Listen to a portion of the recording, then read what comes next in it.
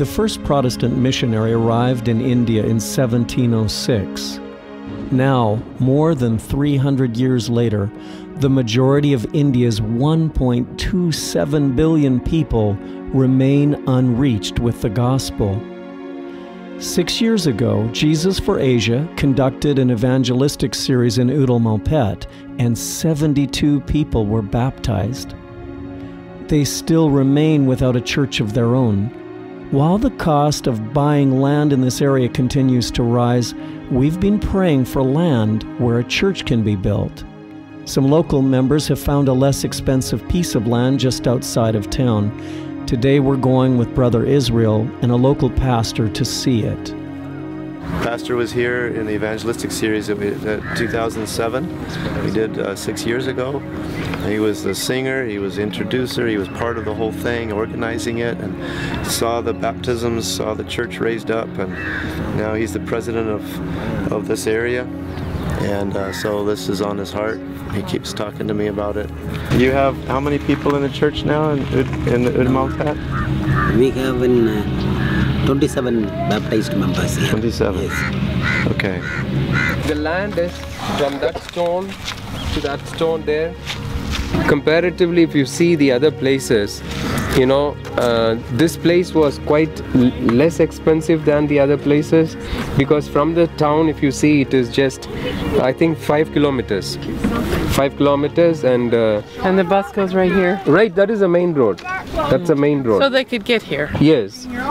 So, but you know, it has been just dragging, and the prices are increasing. The members have been worshipping in that, you know, that hall. That's where we went. You went today. You can see all those idols there. Yes. Amidst that, our people are worshipping every Sabbath. Which is very, you know, painful. And more painful is when sometimes they get any big marriages order or something like that, they push us out.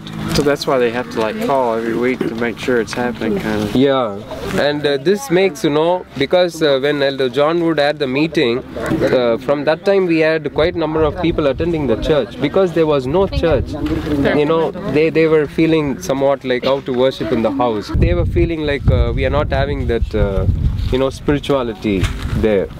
Just for the land for the church is about 12,000, and then we'd like to get another one behind it, which is going to be more. Yes.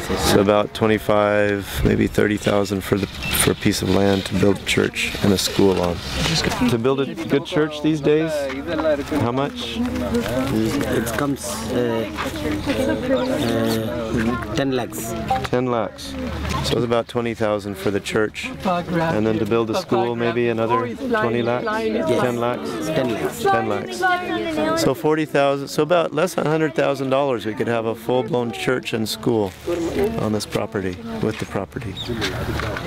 Father in heaven, we come before you, and you know this has been a burden on our heart for 6 years now, to find land in Udumalpet for those precious people that were baptized. Father, we ask for this land, not only this, but the other next to it, Father. You know the needs, you know your resources, you are the creator of all things. And so, Father, we just ask for a miracle upon hearts, which is your preferred method. Father, we lift up all these believers that have been waiting patiently, that have been Sabbath to Sabbath, unsure really about where they're going to meet. Forgive us if our vision is too small, if this is the wrong place. If you have a better place, if you would like something bigger, better, just guide us, Father. We acknowledge you, and we look to you, and we depend completely, 100% on you. Just make us sensitive to your Holy Spirit. In Jesus' precious name. Amen. Amen. Amen. So, you know, Pastor, some people in America don't know that there are needs in the mission field. Yes. They're unaware. But do you think there's needs? Yeah. Big needs. We need. This congregation's been established for 6 years. You know, so it's not a tenuous thing. It's a done deal as far as the congregation to fill it. So it's a good cause. These are some of it's been breaking our hearts for 6 years now.